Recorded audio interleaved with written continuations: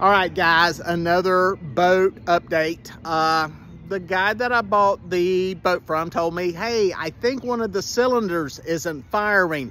I asked him, I said, hey, did somebody check it, or is this what somebody told you they thought was happening? Turns out it wasn't checked. So we took it apart, checked the plugs, and there we found some interesting stuff. There's 6 plugs in this thing. 5 of them were different than factory spec. And the one that was interesting was this one right here, which is behind the cowling. These up here you can get to pretty easy. This one you couldn't.